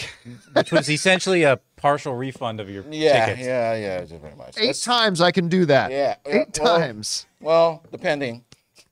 All right, Depending what's on how many next? stick together. We got what? We got Jonathan Hunthy who says, "Happy 14th birthday to my awesome son Logan." Oh, happy birthday to your son, man. That's awesome. All right, what's next? All right. we Named got- after an X-Man. That's right. There's somebody. Well, again, more, Rob. the X-Men or You're Wolverine getting doesn't count. Wolverine doesn't count. Or a Sandman. Some man. Some man. Sure. We got Kevin Irving with $100. Oh my God! Chat. Thank you, Kevin, for Holy Man. crap! Thank you, dude, for supporting us on that level, Lottery man. winner. Oh, he won. Yeah, Kevin won the lottery. He won the lottery. You live in New Jersey, Kevin? Add another couple of zeros on that, you cheap son of a bitch. You billionaire. All right, what's next? I What want do to we thank. Well, I want to thank you all for always putting a smile on my face, especially on days when I need it the most. Quick question for Ray: WWE is firing on all cylinders right now. What do you think of The Rock and everything he's doing right now, heading into WrestleMania? I'm telling you, did you see what happened on? I haven't watched anything. Not a thing. That kind of took me for a swerve. I have no idea what's going to happen anymore. Wait, you got to set it up. What happened? Well, Rock beat the crap out of Cody Rhodes. Well, beat the crap out of him. Like fake beat blood. you know. Because my whole angle was The Rock. He's The Rock. He's gonna, Listen, The Rock was always the best when he was a heel. he's gonna He turn. was always best. He's when gonna he was a turn heel. on Roman Reigns. I think a lot of us were thinking that could be an angle, and that's how Cody would win the title. But now he's full blown, all in. I have no idea what's gonna happen. I saw a headline, okay, in an entertainment, not a wrestling outlet, a big entertainment outlet, a headline that read, and I didn't read the article, and now I want to actually look it up and maybe find it. But basically the headline was this, and I might get a couple of the words wrong, but it's like, The Rock, basically the headline was, The Rock is so good right now in his return, it's causing problems for WrestleMania. Like, it's like they're saying, I don't think the WWE, I don't think anybody understood how good The Rock would be in his return. And they're saying it's causing problems. He's so good because now it's making them second. Like, again, I don't know because I'm not reading it or watching it. Put it But this way, like no one's talking about Cody against Roman anymore. I think all of us now want to see The Rock versus Cody. right, which is a complete 180 from what it was a few Credit weeks to ago. Rock. It's like, fuck The Rock. All Credit the to wrestling The Rock. fans were like, Credit to fuck The Rock. Credit to him getting under people's nerves. Yep. But again, he was always best as a heel. He was the coolest and at his absolute best as a heel. He was so good. Well, I hope he enjoys WrestleMania. I'm pretty sure. Yeah, the I hope he guy- has a good time. Yeah. Enjoy All right, it, man. And you know what? Listen, Rock is one of my favorite movie stars. I love Rock. But after everything with Black Adam, and like then some of the word came out about what was going on behind the scenes of Black Adam, that he was actually trying to angle to take over DC and all this kind of stuff. His image, both as franchise Viagra and his image of just the nicest guy in the room. And by the way, I have sat down with Dwayne Johnson a number of occasions. He is the nicest guy in the room. But his image on both those fronts took a pretty big hit. And people, I think, have looked at him a little bit different in the last year or so. Mm-hmm. And I think this return to WWE and apparently kicking that much ass, and all of a sudden now everybody loves The Rock again, it's probably a pretty brilliant move. His hot toy came out. Have you seen his entrance? Which one? This Black Adam The hot Black toy. Adam one? Do you have it? No. Okay. I'm gonna get it though. I gotta look at Have you pictures of that. seen his new entrance? It's No. pretty cool. So now there's lightning comes and it's all dark, and then he appears like it's black. And Like he's he's just Black standing Adam? there like he's Black Adam. It looks He's so like, I'm gonna cool. own it one way or So another. corny, That's but it actually looks so cool to okay, me. I'm gonna have to look that up. I'm gonna look that up when we're done. All right. What's next? And by the way, and thank you again, man, for Yes, Absolutely. for supporting us, man. So cool of you. All right. What's next? All right, Dallas Hollis says, will the MJ biopic make more than Bohemian Rhapsody's 910 Hell million? no. I didn't realize that it almost made $1 billion, Bohemian. Yeah, that movie made a lot of money. Listen, there's just too many people. I don't Here's think so. this is gonna be the problem. I'm not saying it's not gonna make money. I think it can make money. But there are going to be a lot of people who simply are going to refuse to see this movie because it doesn't call Michael Jackson a child molester. I'm not saying he was, but I'm saying there are a lot of people who believe he was. And we already started hearing people objecting this movie, that it's whitewashing the reputation, all that kind of stuff. So I don't know. But no, I don't see the movie making anywhere near $900 million. It also depends on the quality. Because all I have stuck in my head is that 1990s made-for-TV biopic, The Jacksons. Do you remember that? Yeah, I do. So, I don't know. Yeah. I But just it's dated Anton myself, but- Fuqua. Yeah. Well, I mean, listen, Antoine Fuqua's last movie, Emancipation, didn't do all that well. I mean, I love Antoine. He's a great filmmaker, but it's not like all of his movies crushed I the can box watch office. Training Day and Olympus Has Fallen on an endless loop. Yep. All right, what's next? All right. Kyle McComb says, highly recommend the Polish animated movie The Peasants in theaters right now, and each frame is a beautiful oil painting. Yeah. Trying to watch it again tonight. I'm not familiar with it. I've heard that it's like you said, a beautiful oil painting. I've heard it's incredible. Wow. But I haven't seen it. I love it when our viewers write in stuff like this, because not only are we getting introduced to things, but like everybody else watching the show is now hearing about this. So thanks for throwing that in there, man. All right, what's next? Anzio Hall says, hey crew, my birthday's today. Excited for G.I. Joe. Happy birthday, man. And listen, I don't know what Paramount is thinking. I don't think you can do more. I don't think any G.I. Joe is going to be successful unless they do that paradigm shift where they go from like, you know what, we're not going to worry about the toys. Let's worry about making badass movies, and then the toys will follow. Not making a movie to sell toys, but making a great movie to make a great movie, and then the natural outflow of that is selling toys. I don't know. We'll see. I will say, speaking of the toys, the new G.I. Joes, they're called G.I. Joe Classified. They are way better toys than I've not the seen ones them. before. I haven't either. They're a little bit bigger. They come with a lot of stuff. I mean, it's very popular. Are they 6-inch like the Black Series Star? Yeah. Wars They're series? exactly like the Black Series Star Wars. That's All right. cool. Yeah. What's next? Vixter says, Vixter. with one episode left, the Walking Dead spinoff with Rick and Michonne Yeah. reunited has been some of the best TV I've seen in ages. Superb writing and directing. Wait a second. Rick Grimes is back? Yeah. dude. He's one of the survivors. Okay. Look at John. I might need to watch this. I I love Rick Grimes. Trust Vixter's got I great love Rick taste. Grimes, man. no doubt. Listen, I know a lot of people who love Walking Dead, but I tapped out. I mean, I enjoyed Walking Dead. I did. And then somewhere around season 5 or 6, I'm like, yeah, okay. Did you watch the Daryl miniseries when he's Nope. in I Europe? saw that too. I didn't see thought it was that. all right. I didn't see Fear the Walking Dead. I didn't see Have Ice Cream with the Walking Dead. I didn't see any of it. I just, after about 5 or 6 seasons, I'm like, okay, I'm good. This is all basically now just kind of the same. And it was good while I watched it and I enjoyed it, but yeah, I kind of tapped out. But I still know a number of people still really like it. I've heard them, like they did also another spinoff, right? With the girl and the guy with the baseball bat, Negan. Yeah. Oh, yeah. What was that Oh, my called? God. Walking Dead something Maggie City? and, City Dead of City? Fear or something? I don't know. Something like Oh, that? boy. Not Fear the Walking Dead. Yeah, so I mean, I'm happy. I'm happy for them. I had enough. I watched a they're lot of it milking- and I was good on it. They're milking the teat. They're milking the teat, Every as it were. teat it I has. just don't understand how these Walking Dead haven't deteriorated. You know, after a while, they just fall apart. They would just Well, here's what disintegrate. really kills me. One of forever. the things that I learned Because there's new ones made. in Walking Dead is that killing the undead is surprisingly easy. Like literally, I've seen, like I ran out of times, the number of scenes I saw where Daryl and whoever he's with, oh no, there's 40 walkers around us. All right. And they just literally walk around the knife, stabbing head, hitting head with baseball, and they come out unscathed. And they were thinking, how did these guys take over the world? Like one battalion of like 50 trained U.S. Marines with machine guns would have been able to take out hundreds of thousands of these things. Or just drive to Wyoming, the least populous state in the United States, and hang out there. You imagine the cardio too that you get for stabbing their heads. They're just getting stronger. Go find Jeffree Star's llama farm or wherever he lives. Again, I am not crap talking Walking Dead. I enjoyed it when I watch it. I just hit the point where I was like, okay, I've had enough. And so if you guys keep watching it, that's awesome. I hear they do some pretty good stuff. All right, what's next?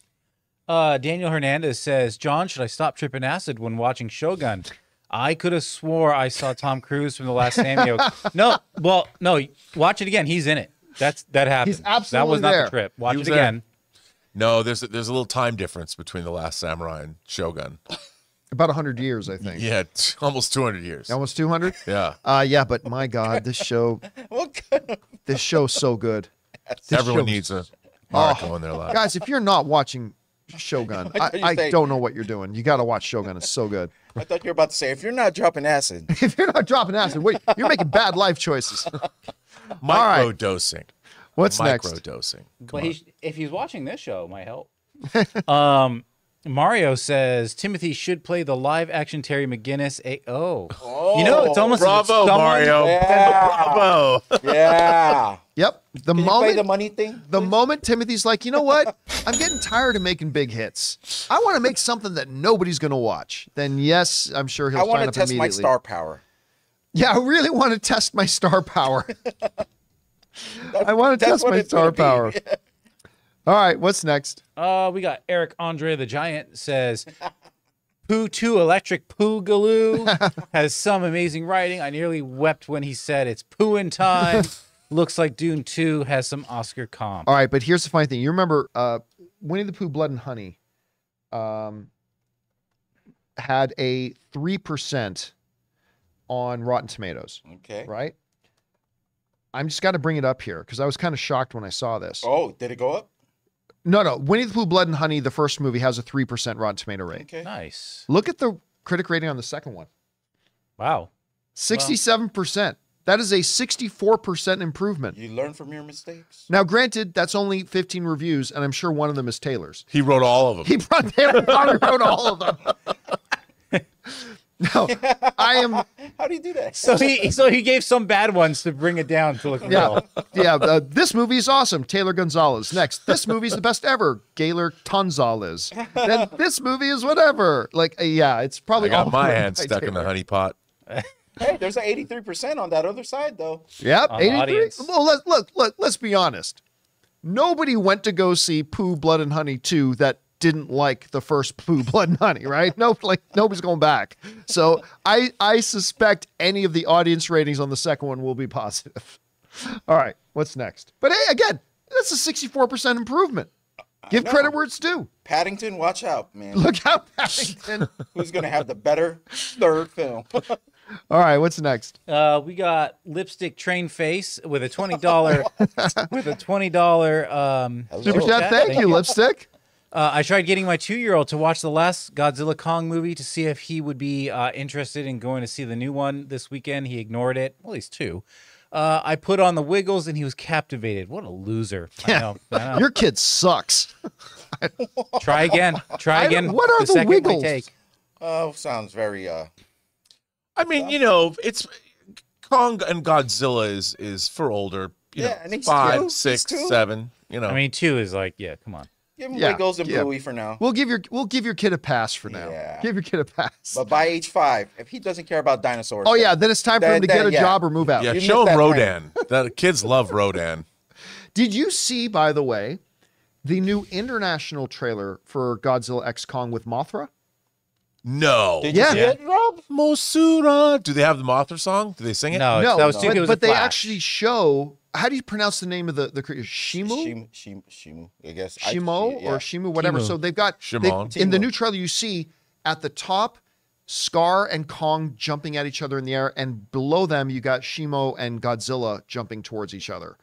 in the same which shot. John believes is in the movie. I believe I believe it's is in the not movie. in the movie. I think at it's in the all. movie, but just for the trailer, they didn't have finished like effects because they look pasted on. I'll tell you. The thing I'll is, go do the one step Mothra further. twins show up? That's what I want to know. I and don't sing think the song. twins show up, but a glowing That's a Shogun. glowing Go one Mothra step shows further. up.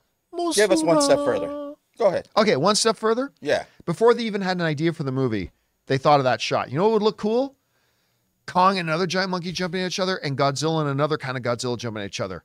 Cool. Let's write a movie. Do you think they cross each other and take their Nothing enemy is on? going to be cooler than Godzilla King of the It's Monsters. as if man. they Come on. didn't see No Way Home. Godzilla King of the Monsters was not good. Awesome. Oh, And Mike Doherty killed it, knocked it out of the park. such a bad movie. There's some Knocked it great out of the scenes in park. that movie, though. There are some great. I'll give it Great that. scene. Brutal. There are A some little great brutal. scenes. Monster, A man. little brutal. There are but some yeah. good scenes in that. All right, what's next? Okay.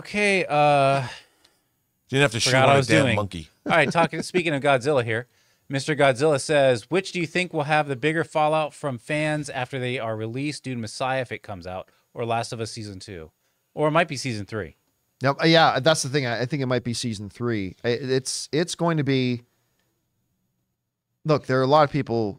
Most people are going to watch a show or not watching shows like ours on YouTube. It's going to be the Red Wedding.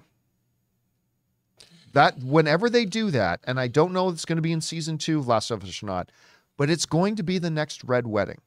Yeah, and I think it's going to have a way bigger impact because it's the overall story of Dune, Messiah, and people already see the seeds of that planted. So when I say Red Wedding, I mean The Last of Us. Yeah. Yeah, but that's what I mean. But Okay. the Last of Us in the red, what happens in The Last of Us is like the Red Wedding. Yeah. It is unexpected. It happens quickly, brutally, and you're left with your jaw hanging open. Yeah. Whereas Dune Messiah is a slow build, and they've already sent you. By the end of Dune 2, you know where it's going. I think for me, the most important thing that Last of Us has to do this season, if they're going to stretch it out, is make me care about everyone else. Yeah. In order to keep watching. Right. Because if you, I think gonna be important. I think that's what they're afraid of. If they take Pedro right away, I'm not going to stay on probably. Like I don't care enough. I depending don't on care how they enough do about it. the characters around. So, But see, that's the funny thing. I remember if you go back and watch a lot of the Red Wedding reaction videos, like a lot of them have like people crying and going, "Fuck this show! I'm not going to watch the show anymore." They kept watching. Yeah, they They kept watching. Oh, man, I was like, I'm checked out. And then I hate watched it. I needed healing. I needed I watched healing. the next week. healing. I came back the next week. All right, what's next? Still not healed. Susie, indie music fan. I'm an indie music fan too. If Bob Iger loses, then I think Kay Feige walks. I wouldn't blame him. I would go to Apple. It's my go-to streaming place. They're not afraid to experiment, and I think he would be given whatever he wants. Well, okay. First of all, you're right on both fronts. Maybe not the Apple Plus part, but here's where you're right on both fronts. He'll go work for Gunn. Yeah. If Bob Iger loses this upcoming board battle that's going on, Kevin Feige's gone. And he's gone for two different reasons. Number one, because he ain't going to put up with the bullshit he had to put up with the last couple of years under Chapek anymore. Like he's done. He's over that. Now, he'll finish out his contract, which is why I don't think he left while he was while Chapek was still there. But his contract has got to be coming up soon. Number two, if Nelson Peltz has any kind of a win, you know who the most powerful person at Disney's now going to be? Ike Perlmutter. Mm-hmm. Ike Perlmutter, who all fans hate for a reason, and who Kevin Feige hates, is going to become probably the most powerful guy at Disney. And Kevin Feige will just, so Perlmutter, Perlmutter's just been waiting to fire Kevin Feige. Perlmutter, ever since Kevin Feige got him kicked out, he's been like biding his time. He wants to keep, so for number one, Feige will absolutely want to leave. And number two, even if he didn't, which he will want to leave, but even if he didn't, Ike Perlmutter is going to just find a way to get rid of him. Well, let me ask you this. I can't imagine a worse fate for Peltz's bid to win and Perlmutter to take over, because who's going to run? Disney will go right in the toilet. Well, oh yeah. You need stock-wise, I feel like this would be a massive sell-off. So the stockholders would literally be voting to completely devalue their shares. Right. I mean, it's a nightmare scenario if Iger doesn't succeed. Yeah, but I think now the second part is while I'm not sure it will be Apple, you remember when Disney fired James Gunn? The one mistake my all-time movie executive hero, Alan Horn, ever made was when they fired James Gunn initially. You remember what happened? Every studio in the town lined up at James Gunn's door, knocking on his door and saying, we'll let you do whatever you want. We'll give you whatever you want, and we'll let you do whatever you want. And he ended up picking Warner Brothers and going that way. And they literally, but that's what happened. Every single studio went to his door. And it's going to be that times two. If Kevin Feige leaves Disney, every studio is going to line up and offer him whatever he wants. You want to know what I hope, John? What's that? I hope if this happens, I hope that Kevin Feige goes to Paramount. And I'll tell you why. That would be awesome. You know what Kevin Feige loves? Star Trek. Yes, he does. And he would go there, and you know who else loves Star Trek? Steve Asbell, who's the current president of 20th Century Fox. They want a studio. You know what's great? That he's like Coach Taylor in Friday Night Lights when the East Lions were created. And they went to start something because what does Kevin Feige get to do? He's already conquered the franchise. Now he's going to take a studio, a venerable studio that's responsible for The Godfather, Star Trek, Chinatown. All he can do is rehabilitate it, bring it up, and make it the most gigantic phoenix from the flames ever. Star Trek will never be that. No, I'm not. I'm saying, Paramount. He's talking about all the IP. I'm talking about the entire. He's not going to go to Paramount just to take over a franchise. He's going to go to Paramount to be the head of the movie division. That's right. And overall. He doesn't want to go work for Apple. He wants to go to a movie studio and make it rise. He's going to turn Paramount into a juggernaut because he's going to do with one franchise. He's going to do it with an entire studio. But to your point, you go, Kevin Feige. If Apple, now I want Peltz to win. Remember, I was saying I don't think it's going to be Apple, but if Apple, who has unlimited resources, went to a Kevin Feige and said, we are going to give you carte blanche over all of Apple's entertainment division. You will have sole discretion over what projects we do, what we don't do, all that kind of stuff. And you are going to have our considerable resources behind you. I think even for Kevin Feige, that would be very tempting. It would be but you know what he would do? What's that? He would say, why don't you buy Paramount? Because here's the thing, Apple's cool and you have all your money. That's great. Yeah, but if you have the history and they have a studio lot. Paramount has a lot. They've got a water tower, and they need somebody like water tower. I'm not kidding, man. The Warner Brothers. Why do you think the Animaniacs? Where do they live? Well, that's the Warner Brothers water tower. In their water tower. The water tower. That's why Paramount has a water tower. They've got a front gate. They've got Melrose Avenue. Is that where Tom Cruise's production office is in the water tower? Yeah, probably. I'm telling you, they're gonna. That's the plan. You want history. That means Hollywood. You're at the center of Hollywood. Kevin Feige. I want Peltz to win. You know what the problem? Here's the problem with that though. Apple would not. The problem is Paramount comes with a lot of pieces. Yeah. A lot of pieces that Apple wouldn't want. I know. And right now that's the holdup because Paramount seems to be, the family in charge seems to be very hesitant to split up the company. Kevin Feige would keep it all. He would keep it all and make it all work because that would be the fun for him. He doesn't need to make another $1 billion grossing movie. What he needs to do is create an entertainment behemoth that can move forward into the 21st century. I'll be all for it. I'll be all for it. Or he could retire and live a nice life. Or he could retire. He doesn't want to do that. And have, trench coat wearing masseuses rubbing his shoulders all day. He's going to go to take Robert Evans' old office. That would be awesome. He's going to set people up in the Roddenberry building. He's going to bring all Star Trek production back to the Paramount lot where it belongs. He's going to put everything on physical media. He's going to put everything on He's going to have Rob do all the special features. All right, we got to keep going here. What's Rob's going to hire me. I don't know him. Sakati says, hey, John and crew, today marks my 31st trip around the sun. Seems like yesterday I was in my 20s. Where is time going? Love y'all and keep it filthy. Well, happy birthday, man. And thank you for spending part of your birthday here with us. Doing our little show. A lot of birthday stuff today. So may you have a great day and a great year ahead of you, man. 27. All right. What's next? All right. We're going to move on to our members. And again, got to fix the shot there.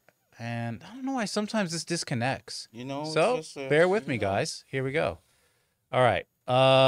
So first up, we'll start with Sir Malmsten. Darren Aronofsky's Noah was released this week in 2014. Was it good? Reviews are mixed. Still seems to have legs. Top 10 now on Netflix. Noah. Russell Crowe, right? Yeah. And Breaking Bad boy, not Bryan Cranston. Aaron. Paul. Paul. Thank you. Not bad, not great. It's one of those ones that I watched once. It's like, oh, that was all right, but I didn't think it was particularly remarkable. Hugely ambitious movie though. Yeah. Very ambitious movie.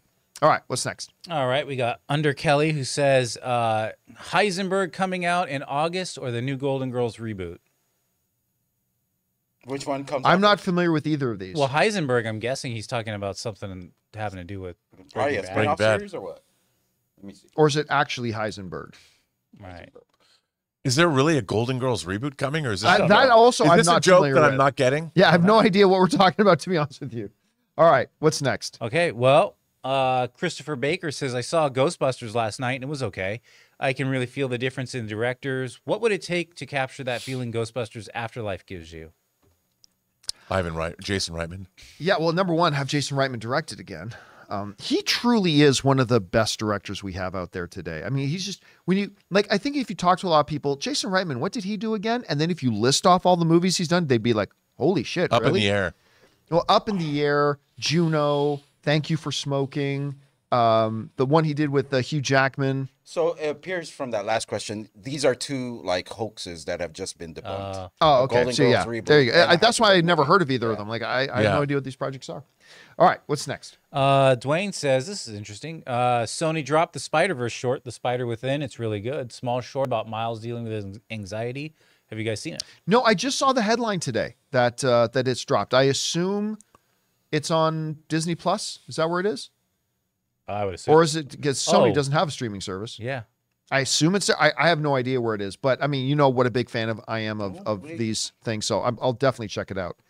They're saying it's on YouTube. I actually take that back. The Golden Girls reboot is actually a real thing. All right. I'm sorry. Still don't care about it, Well, but thank you for being a good. friend. But thank you for being a friend. But apparently it's free on YouTube, so I'm gonna have to go and check that out. Okay. Nice. All right, what's next? Fian Cleary says, hi, John. Is there a movie for you that has a lot of rewatchability due to its lead performance? For me, it's John Cusack in Grosse Pointe Blank. Such a good movie. So good.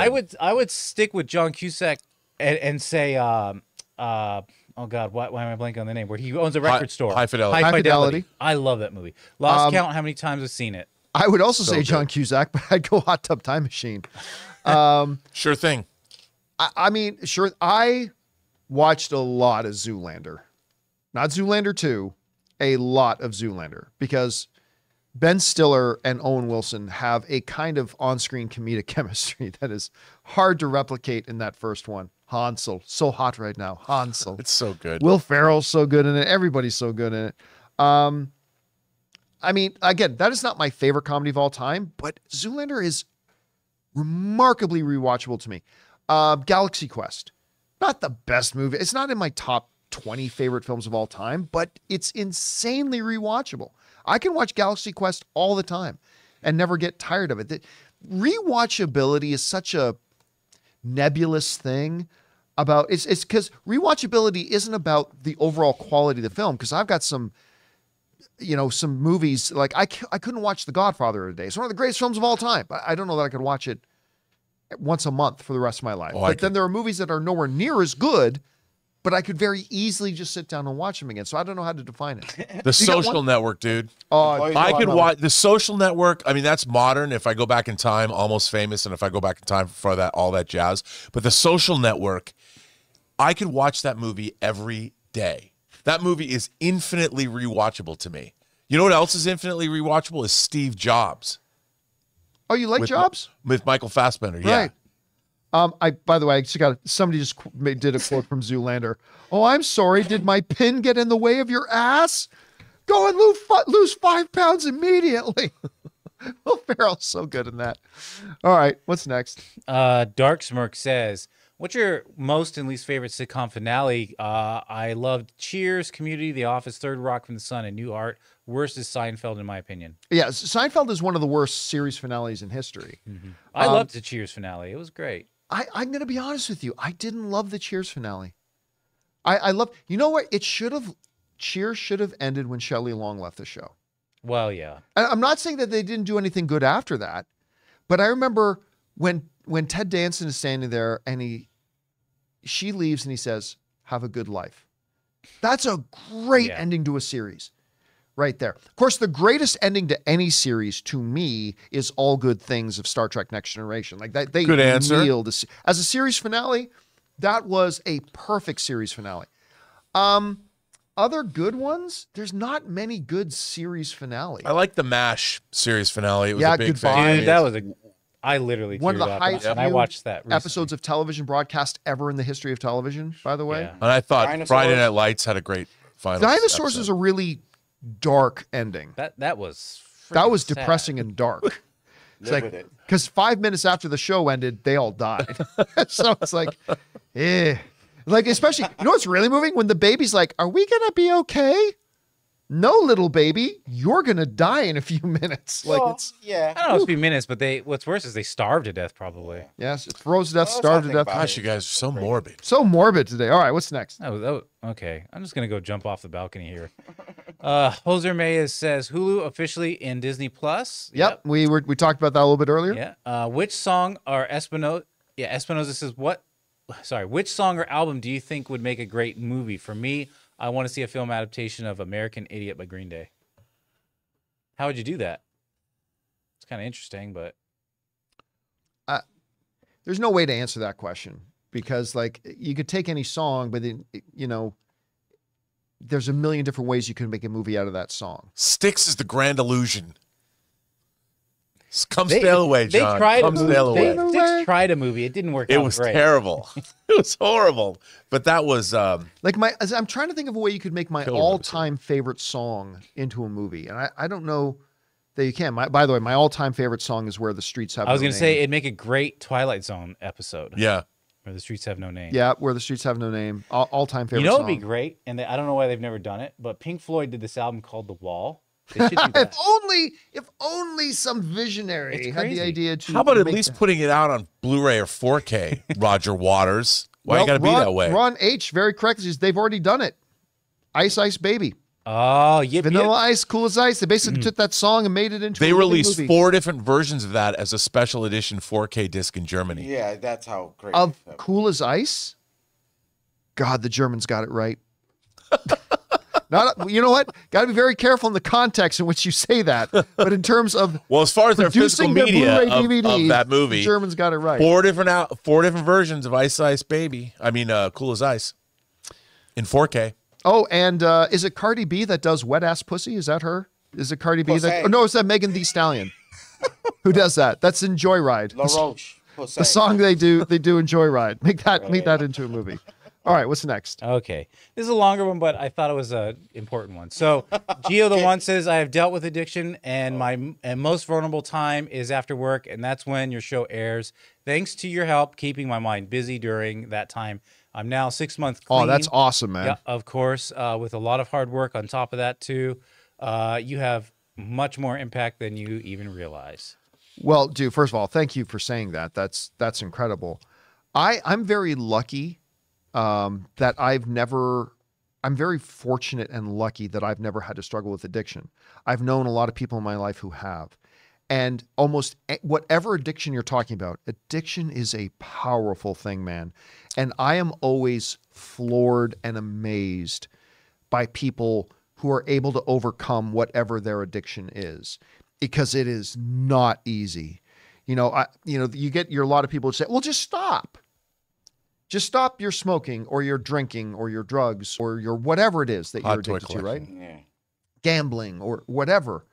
You know, well, just stop. And like, while I can't say firsthand, I've talked to a lot of people and I've known a lot of people who've had it, and it's not easy. So I'm always amazed by people like yourself who have been able to, not going to say overcome it because it's an ongoing struggle, but have been able to get to that point where you are like triumphing over it. 6 on a months day-to-day is basis. that's good. That's huge. That's, 6 months is more than huge. a lot of people. Yeah. So congrats, man. That's Congratulations. awesome. And I'm glad we can be a small part of it. Thank you for sharing that with us, man. All right. What's next? Okay. Puking McFisty says, with the success of Ghostbusters opening weekend, do you think they'll do one more or wrap things up? Will the second weekend drop off matter in this decision? Thanks, and bring on the Pukey. Who did I say was Pukey McFisty? Terry McGinnis. Oh, Terry, that's right. Who's Pukey McFisty? I can't remember his name. Anyway. Yeah, it's totally the same thing. Opening weekend will not determine anything.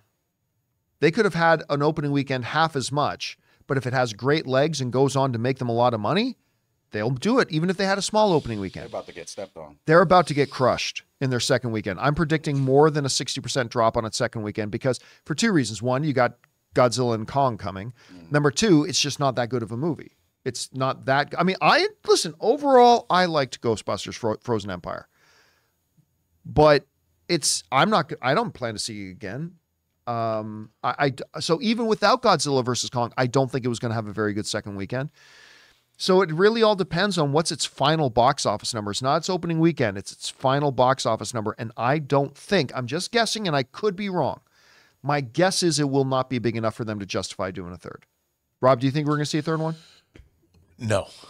Not with, I don't. And for the reasons you just laid out, the movie has to make a decent, we're talking $300-400 million. I don't think it will. All right.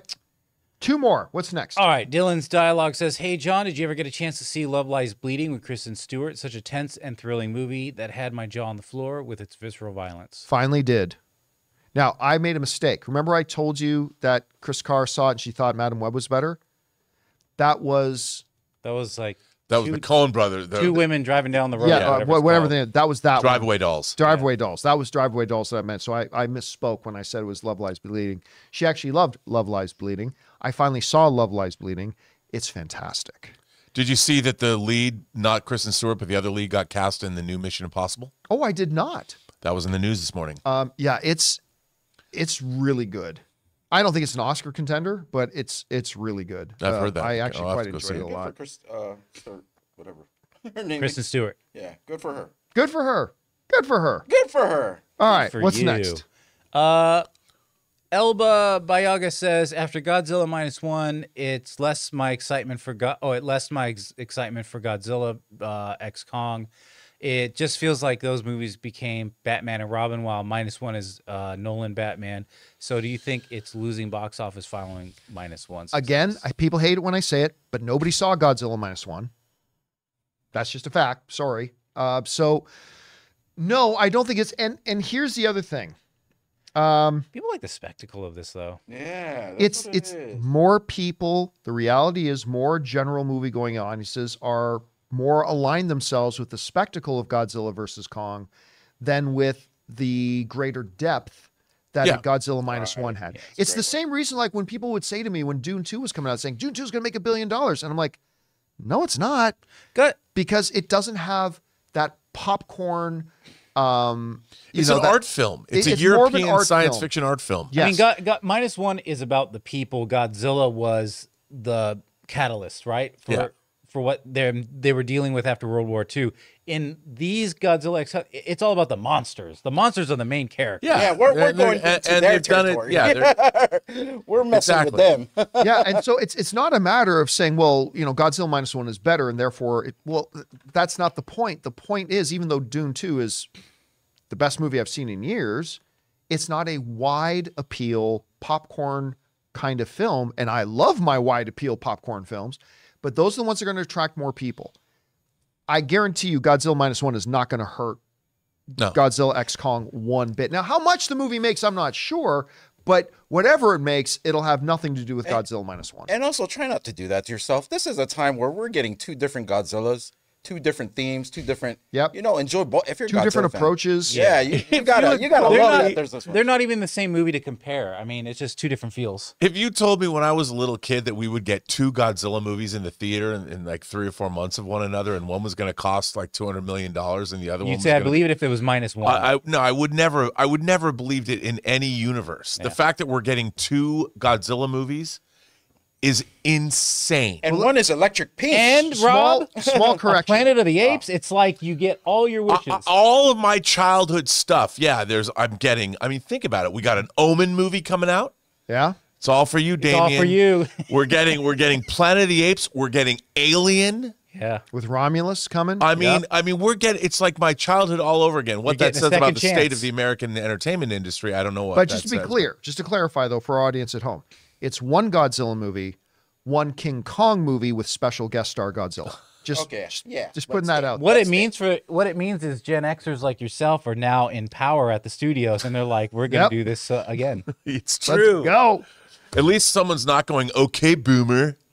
All right, guys. I'm not a boomer. I'm an Xer. And that'll do it for today's installment of the John Campea Show podcast. Thank you so much for being here and helping me celebrate my $8 win with the Mega Millions jackpot. I want to thank all of you guys so much, especially those of you who sent in the questions, whether you used the super chat or whether you're one of our beloved YouTube channel members and used our community tab to send in questions. Number one, because you gave us interesting things to talk about. Number two, you support our channel by doing it. And all of us involved with the show, thank you guys so much for your support. Don't forget to come on back and join us again tomorrow. I want to thank the people in the room with me, Ray Ora. You can get 2 6-pieces with that two six pieces. Jonathan Voico. See you guys later. Writer, director, producer, Robert Meyer Burnett. I'm getting a Star Trek book in the mail today. Fabulous. My name's John Campea, and until next time, my friends, bye-bye.